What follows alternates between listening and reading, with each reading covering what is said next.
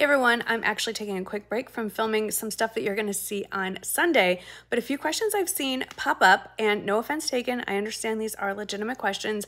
Getting some questions about, am I really sharing my true height and weight? Am I fudging the numbers? Am I wearing Spanx when I do my try-ons? Absolutely not.